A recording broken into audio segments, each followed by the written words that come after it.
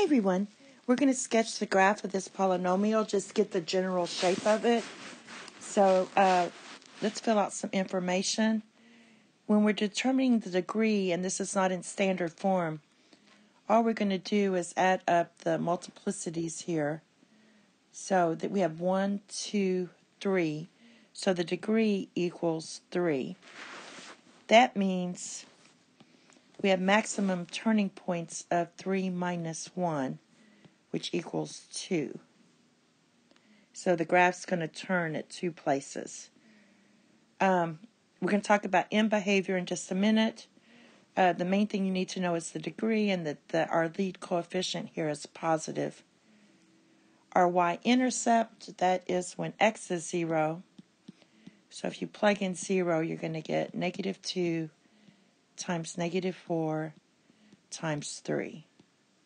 So that equals 24. So 0, 24 for the y-intercept. The zeros are when y is 0. So when this whole thing is 0. So that's going to give you 2, 4, and negative 3 here for these factors here. So we have 0, 2, 0, 4, and 0, negative 3, and all these have multiplicity of 1. That means that when we go through the x-intercepts, it's going to cross, and we'll determine intervals where y is negative and positive, this one, after we graph. So let's talk about end behavior. We have an odd number, our degree is 3, and our lead coefficient is positive. So this is our end behavior.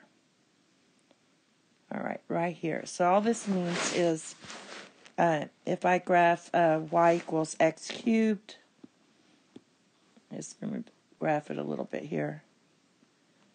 All we're really looking for is when we graph our sketch our graph, we're going to be starting in quadrant 3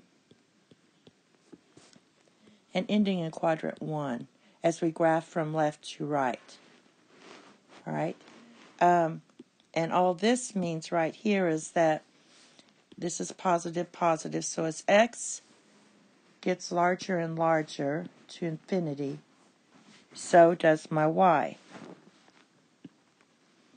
It also gets larger and larger. Also, as x values get smaller and smaller towards negative infinity, then so does my y. And you're just really looking at the quadrants.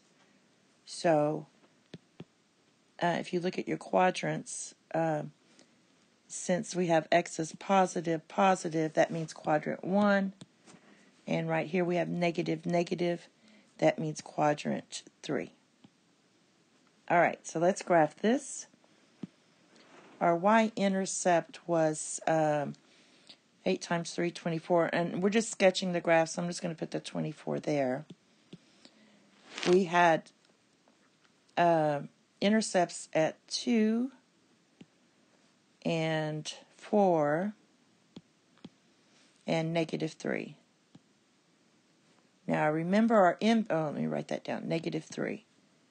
Remember we're starting in quadrant 3, and we should be ending here in quadrant 1 as we graph from left to right.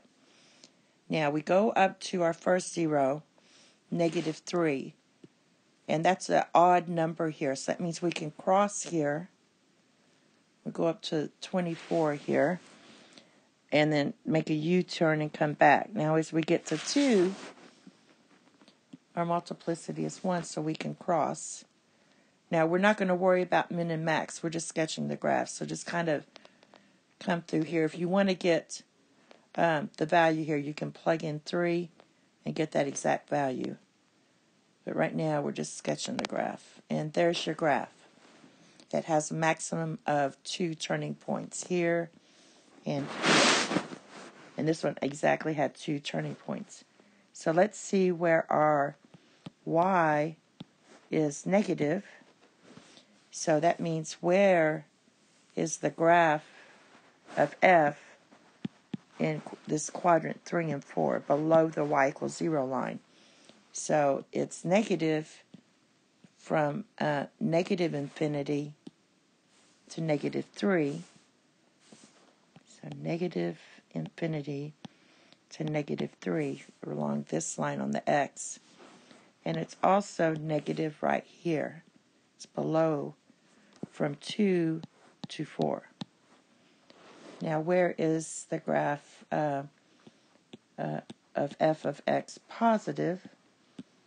That means we're looking at this part right here. So this part right in here. All right. And that's going to be from negative 3 to 2. And right in this part right here. And that's going to go from 4 to infinity. And that's it. Thank you. Have a nice day. Bye-bye.